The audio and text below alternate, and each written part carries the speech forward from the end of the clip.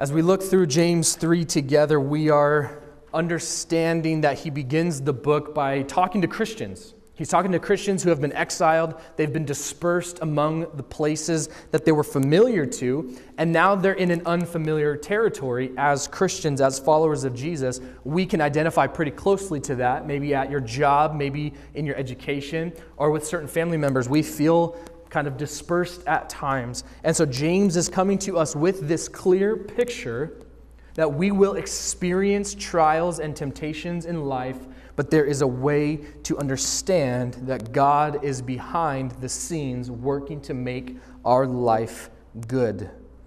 If you've ever been in an airport, you can clearly get a pretty clear idea of where planes are headed, the times and locations. If you've ever missed your plane, you know exactly what that feels like, rushing through the airport, Home Alone style, if you know what I mean.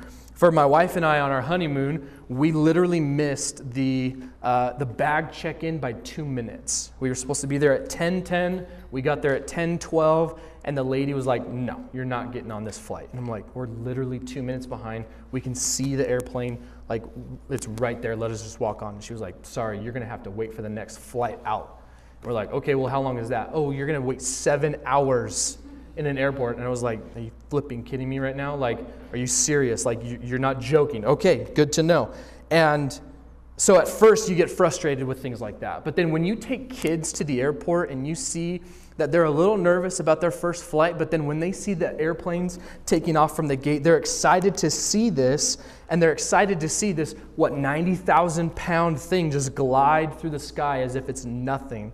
And it's funny that when you see these plans or these planes that take off and land and it all looks great. Let me just say this real quick. I don't know if you are the person who likes to clap at the end when the pilot lands the plane. If you're that person, don't raise your hand. We pray for people like that because it's funny. Like, my wife is one of them, so I can talk about this. But when the plane lands and the pilot's getting there, she's just like, "Woo, yeah!" Like, it's the person who claps at the end of a movie. You know what I'm talking about? Like, it's the person who's clapping like, "So good." Okay, be moved to tears, whatever, but like, do you have to clap for that? Like, they're doing their job. Like, the pilot is not clapping. He's like, "Yeah, I have obviously like hundreds of people's lives in my hand, and I'm not clapping necessarily for that." You don't have to clap for the pilot all the time. If there's some turbulence and it's a little shaky, you can clap for it after. But if it's like a smooth sailing, like nothing happened, and you're waking up from your nap and you didn't even know the plane landed, you don't need to clap. I'm just letting you know. You can clap here if you'd like. I'm not trying to like denounce clapping or anything. If there's something that you hear that I say or the worship, you can clap. That's fine. But don't make a habit of it. I'm just kidding. You can do that if you want. It's just funny when people... There you go. And so it begins. The pilot sees everything so different. The air traffic control tower sees things a lot differently too. I have a friend who went into the military and who actually ended up working in air traffic control for the military. And so I was asking him, like, what are the different things that you're having to become aware of as these airplanes are landing and taking off? And he said, at any given time, you must be ready, not only for the planes to land and to take off, but because they're military, they're ready for an attack. Regardless of whatever intel they've been given, they're ready to go. And so at one point in time, they are thinking and focusing on 30 separate things, all in this one short-term memory blast, where we've been told scientifically that we can only focus on 7 things at one time, and even for some of us that might be even a little bit less. But it's funny, like, you can ask Siri right now, like, which planes are over me right now, and it'll tell you which planes are out in the sky above you. You don't have to do it now, do it after service. And you can see these planes that are above you. And if you've ever seen air traffic control towers and the way that they're having to navigate people, even if they can't see in front of them, they still have to be able to do this thing. And so what we see and what they see are completely different things. Theologian J.I. Packer says, "The mistake that is commonly made is to suppose that this is an illustration of what God does when he bestows wisdom. To suppose that the gift of wisdom is a deepened insight into the meaning and purpose of events going on around us, an ability to see why God has done what he has done in a particular case and what he is going to do next." And so from that, people who think that this is what wisdom is, that if I know what happens in an airport, I must know everything about airplanes and air traffic control. We imagine that if we walk close enough to God, that we will be in God's air traffic control tower and we'll be able to understand everything that happens. If you're the analytical type, you may see the events of life, why this or that has happened, whether specific things are assigned to stop or to park or to go ahead. Maybe you've even sensed confusion in life and chalked that up to being a spiritual problem in your life. Dr. Packer continues to explain that the experience of God's wisdom is more like learning how to drive a car. I remember my first time driving a car. It was stick shift. I wish I still had stick shift. I love driving manual cars. And I don't even know if they make them anymore. But that whole experience, like my dad was telling me, just go drive around the neighborhood. I'm like, but me being the analytical type and the one who doesn't like to get in trouble, I'm like, but what if the police catch me? Like I was terrified that that could potentially happen. And he's like, it's fine. You like just drive around the neighborhood. It's no big deal. So I did, but we live in a very hilly area. And with stick shift, you know that if you don't get it into the right gear and you don't hit the clutch at the right time, like there's this rhythm that you need to do. And there were so many times when my car would hit the top of a hill and then just I would kill it and then it would just fall back down. I was like, oh shoot, this is great. This is fun. I'm crying like, Daddy. You know, I wasn't actually doing that, but for the sake of illustration, you get the idea.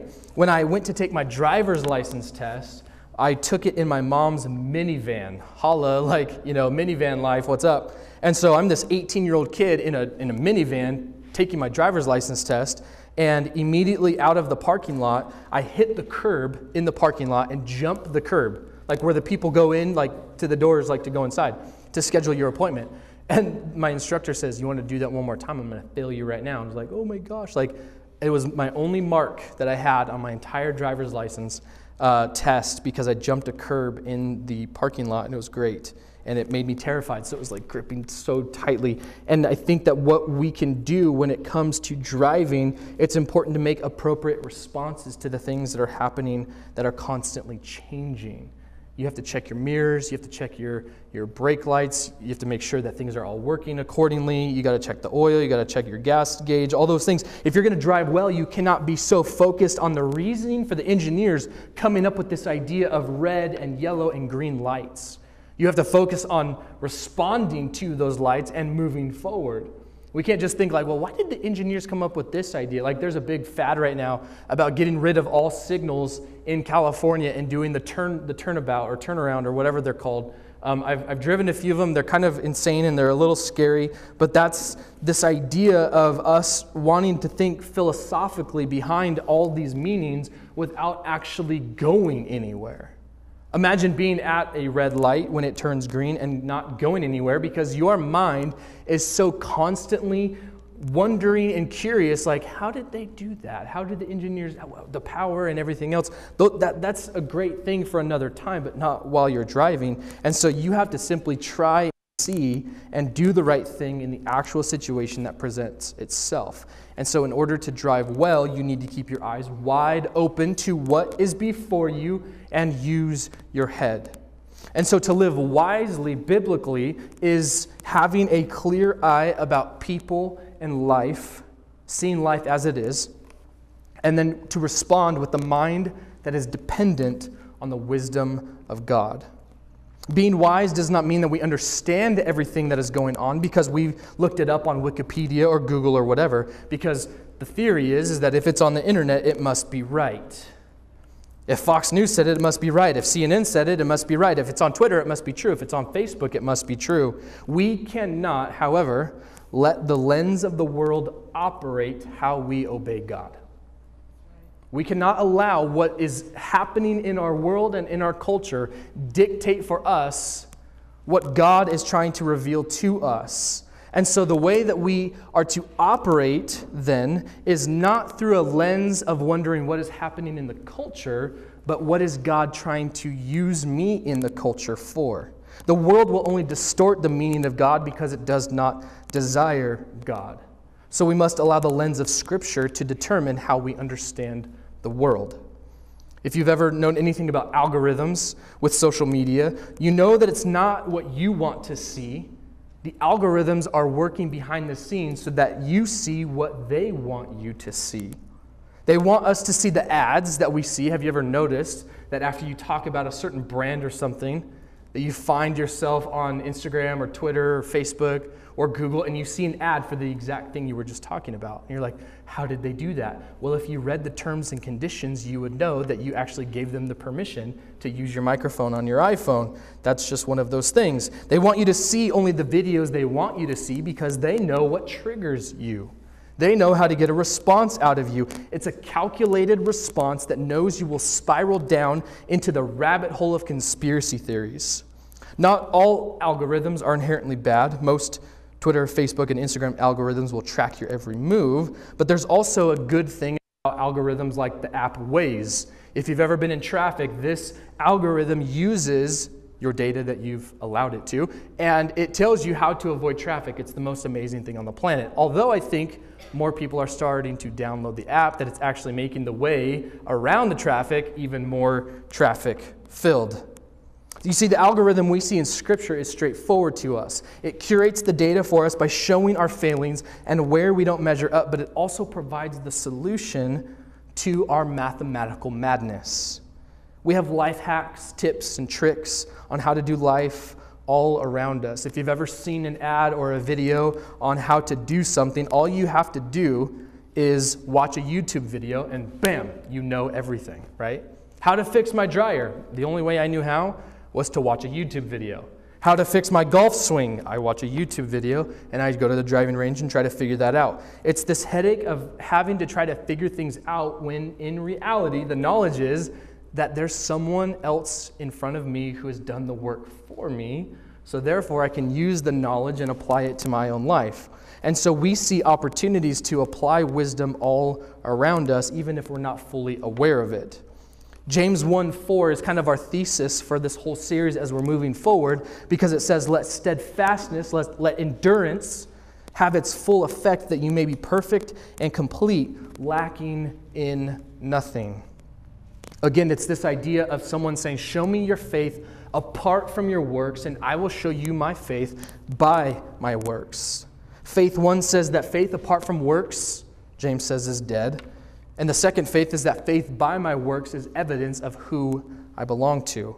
And the same thing with those different elements of faith. You see those different elements of wisdom. Wisdom 1 says to educate yourself and to keep educating yourself and to keep educating yourself, where wisdom 2 tells us educate yourself and then find out how to apply it.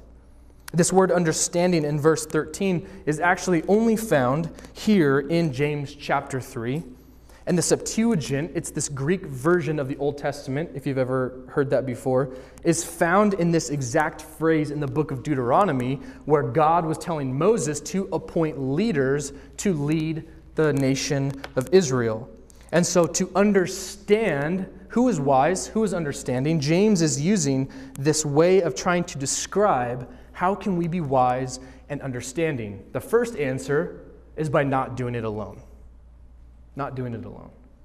Christianity was never built to do life on your own. It was never an individualistic idea where God was like, hey, you and me, we're going to start a little club. It's going to be great. We're going to have fun. And it's just going to be the two of us.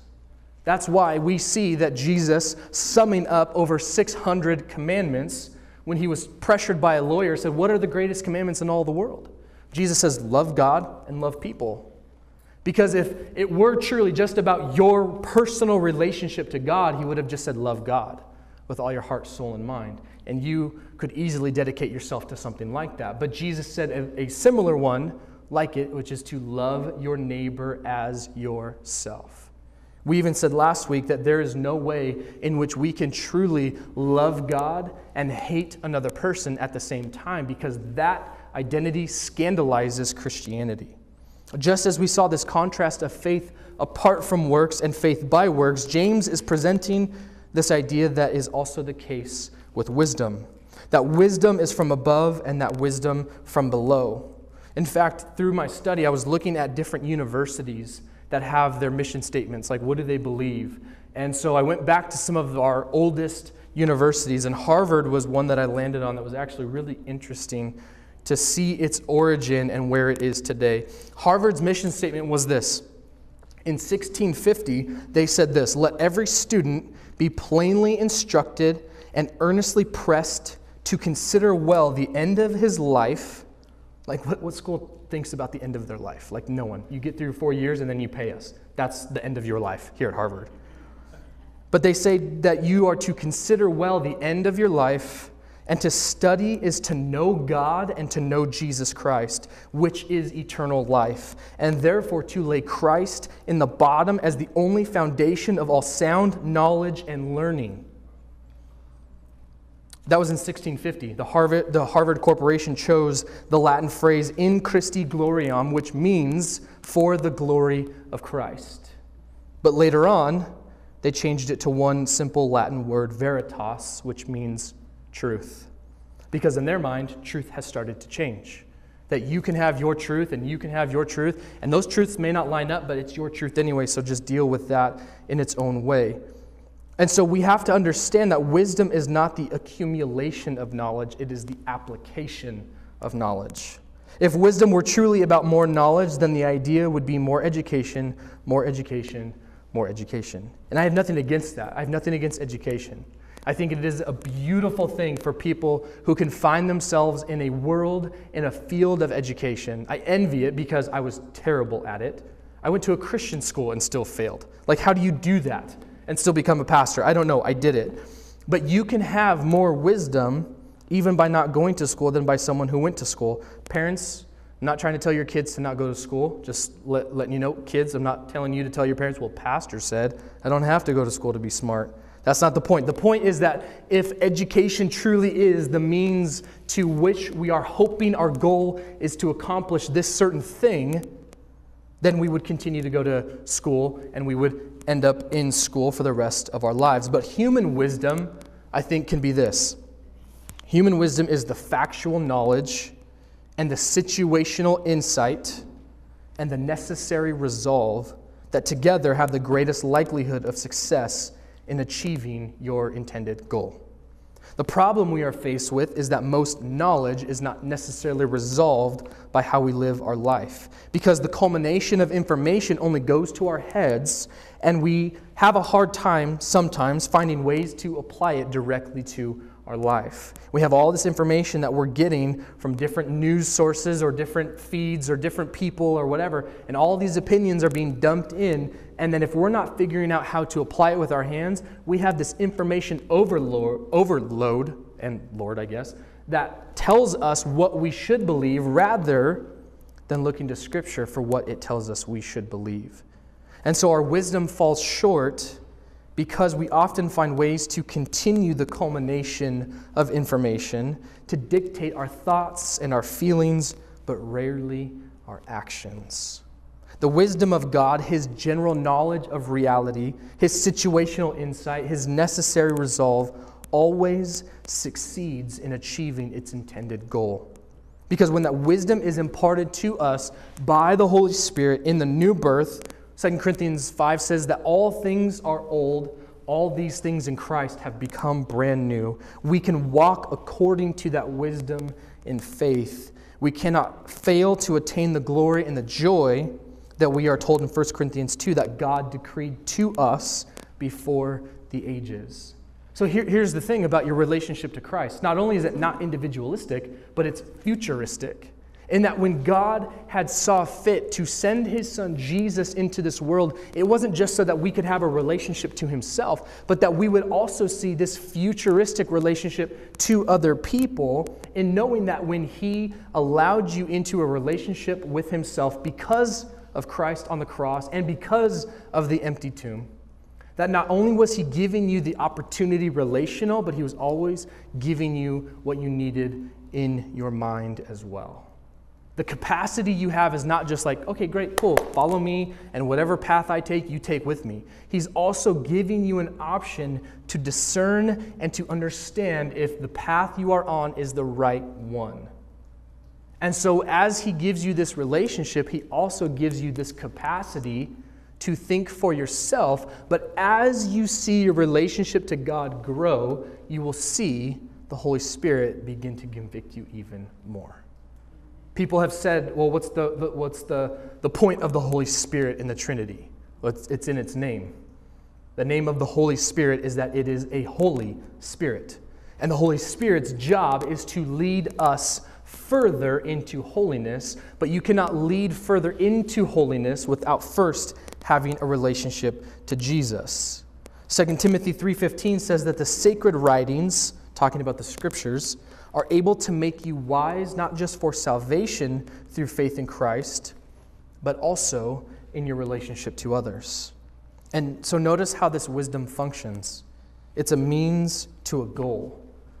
Wisdom is always a good means to a good goal. The scriptures make you wise unto salvation, but it's not just a saving of your heart. It is a saving of your mind. It is a saving of your eyes. It is a saving of your hands, that all things after your heart has been changed would then be reflected in how you live your life. Wisdom is the mental attitude and the capacity to get somewhere by following God.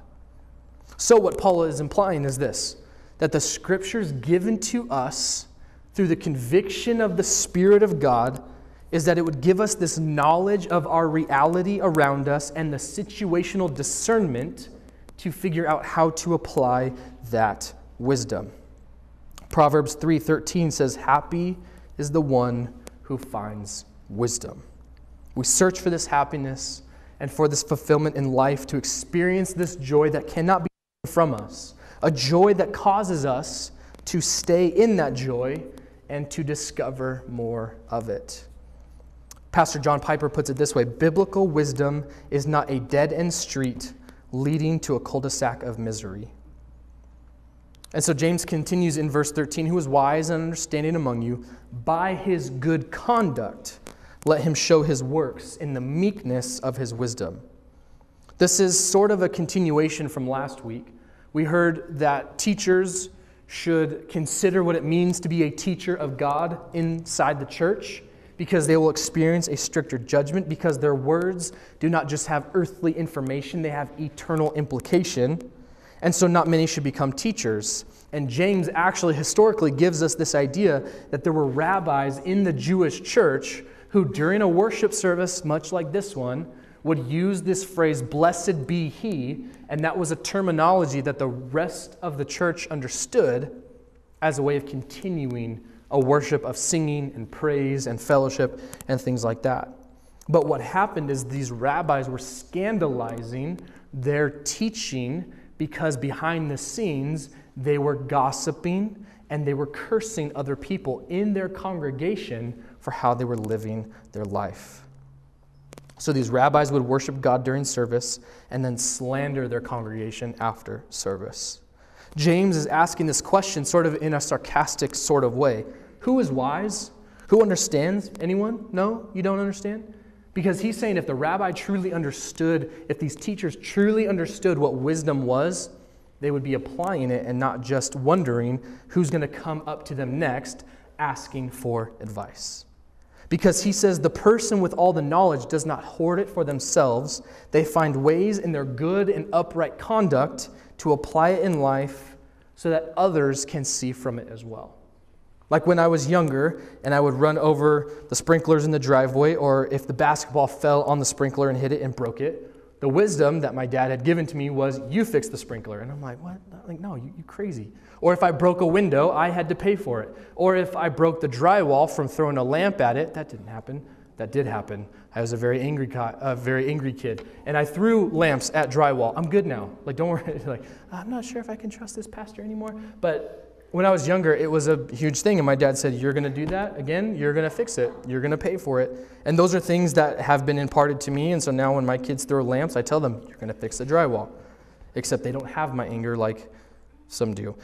The whole point aside, these rabbis were mentally inferior to everyone around them.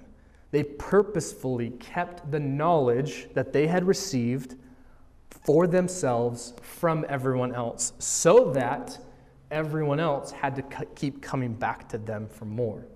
It's like when an animal becomes so accustomed to human beings that they're not afraid of human beings anymore.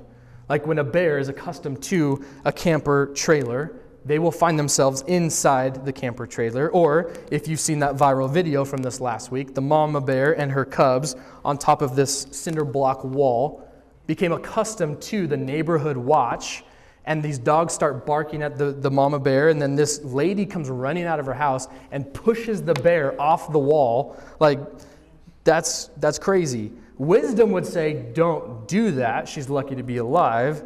But nevertheless, the whole point is that when we try to keep knowledge from other people, we're actually keeping them from being able to be used by God. In the church, this is also happening as well. Luke 18 is a great example of that, when we have a Pharisee, this religious leader, this person who worked in the church, and this tax collector who come to a service, much like this one. And the Pharisee, the religious leader, standing by himself, notice that, his individualistic relationship to God, says in Luke 18, God, I thank you that I am not like other men, extortioners, unjust, adulterers, or even like this tax collector.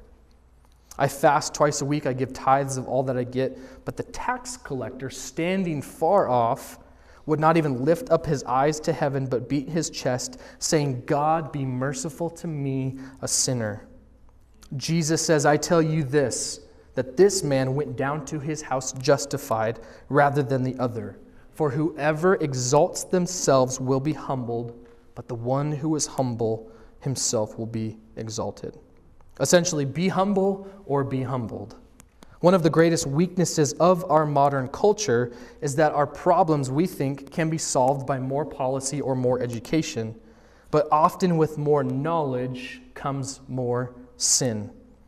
James, being the practical theologian that he is, shows the way to prove our wisdom is by 1, our good conduct, and 2, by our meekness. Meekness can be described as power under control. And so we also have to understand that meekness cannot be confused with weakness. Moses was meek, but he wasn't weak. Jesus was meek, but he wasn't weak. Meekness is the willingness to submit to the path that God has for you as you find it through the Word of God and seeing God's providence throughout your life.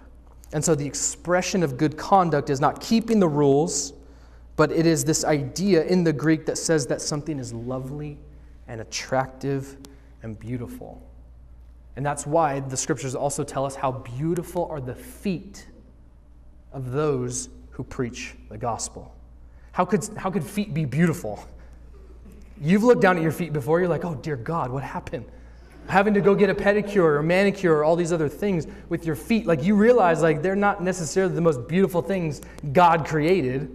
Nevertheless, they're attached to your body, and that's what it is. The reason the feet are beautiful is not because of its physical appearance, but because of what it is applying and what is happening because of it. And so our good conduct is not just keeping rules, but it is knowing that through my loving God, tangibly done on behalf of someone else, that is what is lovely and attractive and beautiful. In fact, the Greek word for good is this word kalos, which is where we get our English word calligraphy. If you know anyone who can do calligraphy and they have a beautiful cursive handwriting, you know how attractive and beautiful that handwriting is. Because if you've ever seen my chicken scratch, you know like that's not okay. Like that is not beautiful. That is ugly and you need to like disperse it. That's why I type more than I write, because it's terrible. Isaiah 50, 4-5 says, the sovereign Lord has given me his words of wisdom so that I know how to comfort the weary. You see, the wisdom that he's receiving, he's not keeping to himself. It is being used so that he can comfort someone else. Morning by morning, he wakens me and opens my understanding to his will. Let me stop there real quick. Have you had an opportunity morning by morning to understand the will of God? Because the will of God is found in the Word of God, and when we want to hear the voice of God, we look into the Word of God. Morning by morning, he awakens me and opens my understanding to his will. I wonder if someone here today might be more encouraged by that than anything else, knowing that tomorrow morning when you wake up, you will be allowed an opportunity to understand the will of God for your life. The sovereign Lord has spoken to me, and I have listened. I have not rebelled or turned away. So then James goes from this gracious, meek life, like, oh, it's so beautiful, it's so lovely, and he switches gears into this super intense talk about how earthly wisdom can actually destroy your relationships, not just with God, but with others. Its motivation, earthly wisdom, is driven by bitter jealousy and selfish ambition. One word to sum it up: narcissism. This is the person who cannot stand to see others succeed in life when it seems that they themselves have not also succeeded in life. This is the person who cannot be happy for you when something good happens in your life, but only looks to do the same thing or to one-up you. When you buy a new car, they have to buy a new car. When you get promoted, they find a way to make it about the one time you had to talk about business, and they will attribute your success to their knowledge of how they helped you. This Greek word arithea literally means a party rivalry, that it is allowing political power and ambition to rule and govern a church. We've seen it before. We've seen how a political ambition and power can run a church, but what it does as it runs the church is it runs God out of the church. Wisdom from the world finds its source in itself. A great example of this is in Genesis chapter 3, when Eve is tempted by the serpent to trust in his wisdom instead of God's wisdom, and the devil is doing the exact same thing in everyone's life today. He's trying to make you believe that the wisdom of the world can be better than the wisdom from God. But one of the most important things about growing in wisdom is perspective. Worldly wisdom views life from a limited perspective. It doesn't see life through a lens of eternity, but it looks to impact the immediate, which is best for self-advancement and self-pleasure now. That's why pornography is a huge issue. That's why there is divorce rampant, not just outside the church, but did you know statistically it's the same percentage inside the church as well? Because the world's wisdom has infiltrated the church. It is looking for the best way for self-advancement and self-pleasure. And when the pastor does not reaffirm your self-advancement or your self-pleasure, we go and we find a church that will do it for us. It's a wisdom that seeks to promote itself and to assert itself in your life. And so when looking at conversations and circumstances, the question that worldly wisdom asks is this: what is in it for me? What is in it for me? This is often played out even in our marriages. What is in it for me? When marriage is viewed with this question as the ultimate goal, it finds itself in the midst of bitter jealousy and selfish ambition. Billy Graham's wife, Ruth Bell, says this: what makes a great marriage is two great forgivers. I told you last week about how I had to keep my words back when my wife was like telling me I'm sorry because we were at it, and she's like, you know what, I'm sorry. And I was like, no, you're not sorry. She's like, I just said I was. No, you're not sorry because we're still fighting. I still have more ammo loaded. I got to get this off. Like, we got to talk about this. She's like, I said I'm sorry. I realized I was in the wrong. And she kept saying I was sorry. And I kept saying, no, I won't accept it. You see, if you've done your part in asking for the forgiveness of your sins, not only to Christ, but also to your spouse, then you've done exactly what God has asked of you in your marriage. Because by default, we find ourselves in an attitude of selfishness. That's just who we are. That's just what we hope to achieve. Well, what's in it for me? If I'm not getting what I need, then I'm just going to go peace out and find someone else who will do that for me. What makes a great marriage is two great forgivers. And the great marriage that we have in Christ is that He is a great forgiver. And because I've been forgiven, He also tells me that I must forgive others as well. Theologian Michael Horton says Christians should be some of the most conflicted people in the world, because it is far simpler to be dead to God and to live for oneself. But Christians must struggle against their selfish ambition because they are alive to God in Christ Jesus, and the indwelling Spirit turns on the light to enable them to see their sin. So where do we go from here? Application, where to find wisdom. Number one, pursue wisdom in the community of Christians. One answer would be, obviously, here at Garden City.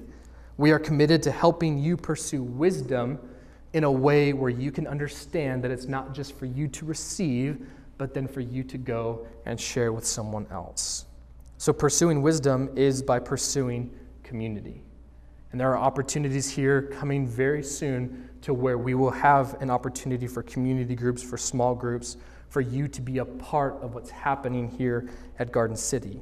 I know over the summer, it's not very easy to do that with different vacations that are happening, and so there's not a lot of consistency. So for us as a church, we're not going to officially launch small groups until the fall, but as soon as the end of August hits, it's going to be like hitting the ground running with our small groups and getting you plugged into the community that is built for you through Garden City Church. But that's not to say that over the summer you don't have an opportunity to be in community with other people here in our church. There have been multiple people who have told me, hey, we want to open our home to a community group. I just don't want to lead it. So we have plenty of homes that want to open their houses, but we need leaders who are willing to step up, who have used the wisdom they've received, that are willing and wanting to give it to you also. The second thing where we can find wisdom is in the Word of God. That's kind of like a given. You have to insert that because that's where it comes from. Psalm 19:7, the law of the Lord is perfect, reviving the soul. The testimony of the Lord is sure, making wise the simple. This last week I was having an issue with some anxiety and things like that. And the first question my wife asks me was, did you read your Bible this morning? I said, no. She's like, well, that's your problem. I'm like, no, that's your problem. Like, I read my Bible all the time, like I'm studying for it, you know? She's like, no, you can't study what you're teaching on Sunday without studying the Word of God itself. And it's like, I know that, I get that, and a lot of church is not things that are new and fresh. It's just a reminder of the things that we've forgotten. The law of the Lord is perfect, reviving the soul. There's no true wisdom apart from the testimony of God, and here at Garden City, everything is tested and brought to light by the Word of God. The third thing is that pursuing wisdom is not only in the Word of God, but it's also in the world of God. Sometimes we forget that this is the world that God created, not in how it is now, but originally. And you look to Proverbs 6, which says, go to the ant, you lazy person. Consider her ways and be wise. Have you ever noticed an ant never usually walks alone or does something alone? There's always an army when there's food left out. Because they're like, bro, they left that food out, let's go. Like, there's not just one ant around your food. You're like, ew, gross. No, there's like 1,000 of them, and you're like, where did this army come from? The Bible itself tells us that there are dimensions of wisdom to be found in the biblical observation of our world, not just in Scripture, but Scripture is the lens by which we can see the world around us. So many lessons are to be learned from the folly, from the shrewdness, from different situations of difficulty, and it's the wonders of the world that God has created that this great book shows us, and it makes us ponder what God is up to. Number 4, we can pursue wisdom by walking with wise teachers. Not just people who are currently around us, who are more mature than us, who have gone on before us, who have been married longer than us, who have had kids where we are now, and some of them have graduated, but also walking with wise teachers who are dead and reading their books and finding the wisdom that they have given to us over these different centuries. Find an old guy and read his books. Find an old woman and read her books, even if she's not here. Proverbs 13:20 says, whoever walks with the wise becomes wise. Like, no duh. Like, yeah, that's going to happen. As you spend more time with something, you will become that something. God never intended us to walk through the Word and to walk through the world alone, because walking with the wise, as you look to the Word and to the world, will make you wiser than if you walked alone. Number 5, pursue wisdom with an eternal perspective. Psalm 90 verse 12 tells us to teach us to number our days that we may gain a heart of wisdom. Because walking near eternity makes us wiser in this world. Ecclesiastes 7:2 says, as the preacher says, it is better to go to the house of mourning than to go to the house of feasting, for this is the end of all mankind, and the living will lay it to heart. And then finally, number 6, pursue wisdom by bringing all things into relation to Christ. Colossians 1 tells us that all things were created through him and for him, and in him all things are held together. So prize that wisdom. Pray for wisdom. Pursue wisdom. The Bible says, James 1, if anyone lacks wisdom, let him ask of God, and he will give it to you generously. Wisdom, if it is this, is knowledge applied in our communities. To find discipleship that furthers your knowledge of God while serving others through the power of God. Wisdom is looking at Scripture through a lens where you can see what God is saying, and through the Holy Spirit you can find the conviction to apply it. Because authentic faith is not a private faith. Pastor David Platt says, radical obedience to Christ risks losing all things, but in the end, such risk finds its reward in Christ. Because religion says, I obey, therefore I'm accepted. But Christianity says, I am accepted, therefore I obey. Because an indication of a genuine faith is that it doesn't collapse when it is tested. Pastor Jonathan Edwards says this, it is not by telling people about ourselves that we demonstrate our Christianity. It is by costly, self-denying Christian practice is when we really show the reality of our faith. Because we don't have to fight the culture. Jesus has already won. Therefore, we can live with humility and gentleness and meekness and patience. So instead of putting up our boxing gloves, let us pick up our cross. Because that is what God has called us to. Because we know how the story unfolds. We know how it ends. That's where we got our name Garden City from, because we are expecting Christ to come again to establish his rule and reign here on earth. As heaven and earth collide, he is redeeming all things to become perfect, because there is a place where that exists, and it is in the presence of God where we find that today. Let's pray together.